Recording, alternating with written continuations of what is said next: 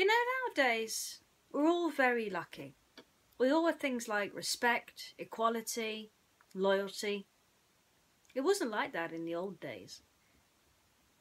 It's been a long struggle for women across the world. And it wasn't that long ago that women who wanted to publish stories, well, they often had to invent a male's name in order to publish anything. And I'm not just talking about the Jane Austen era. Oh, no. J.K. Rowling, for example. Before we knew her as J.K. Rowling, there's a story of a certain book called Casual Vacancies that was written by a male author. You can see where I'm going here, can't you? Of course, it was J.K. Rowling having to pretend to be a man. And she wasn't the only one. There's many Disney characters as well who have had to dress up as men in order to, well, gain some respect. Ariel has always been very rebellious throughout the years, and would probably, I believe, be the last person I would ever imagine to have to disguise herself. Other than disguise herself as a human. Yeah, okay, I kind of talked myself out of that argument there. The point is, I would never imagine her dressing up as a man in order to prove anything. But even under the sea, unfortunately, there is boundaries. This story is a Little Mermaid story, and it's called Ariel and the Seahorse Race. Ariel! King Triton's voice thundered. Why would you want to sign up for the annual seahorse race? No mermaid has ever competed in it. It's for mermen only. Ariel raised her chin defiantly. Mermaids ride seahorses too, Daddy, she said. And Stormy may be small, but he's fast. No, Ariel, I forbid you to enter the race, he said. It's too dangerous. Ariel moped around the race course all week long.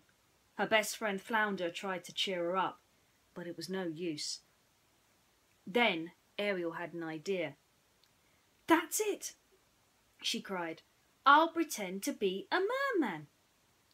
Ariel swam around the palace looking for a racing uniform and helmet. On the morning of the competition, Ariel hid with Stormy near the starting line, her tail swishing back and forth nervously. When everyone was in position, a spark shot out of the tip of King Triton's trident. The race was on. The racers steered their seahorses through the water at breakneck speed. When they reached the coral reef, many of the more powerful seahorses could not fit through and had to swim round, but Stormy was small and Ariel was brave. They zipped in and out of the spiky coral. It was not long before they were in the lead. Stormy whipped round the next turn, but this time he was going too fast. Ariel's helmet hit the coral and popped off. Her long red hair streamed out behind her. The whole kingdom could see them now. The crowd gasped as they recognised King Triton's daughter. Ariel and Stormy crossed the finish line first. Ariel smiled broadly and waved. Then she caught sight of her father. He looked angry. Ariel nervously steered Stormy towards the royal box. There stood King Triton, holding the gleaming trophy. Daddy, Ariel began, but she didn't finish before King Triton hugged her tightly. Oh, Ariel, I'm sorry, he said. I had forgotten how much fun racing could be. Will you forgive me?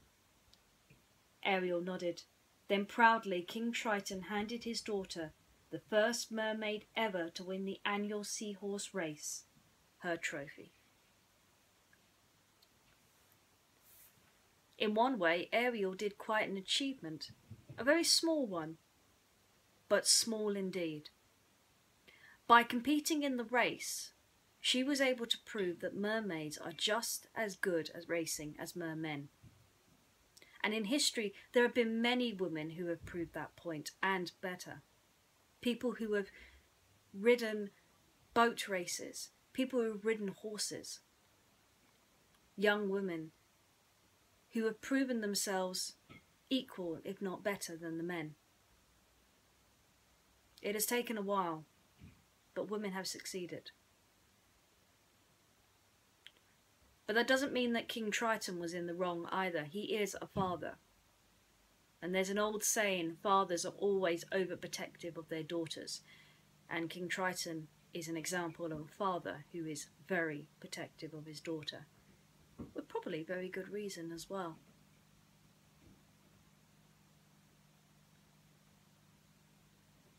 Still, I wonder if you guys can help me name many women who have done the first greatest deed in the world. It could be anything.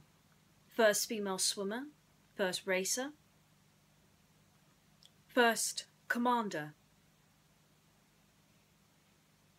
Perhaps there are more Jane Seymours out there than we know. I don't know, to be honest. I'm not even sure what the future holds for me. But I know one day I'll find out.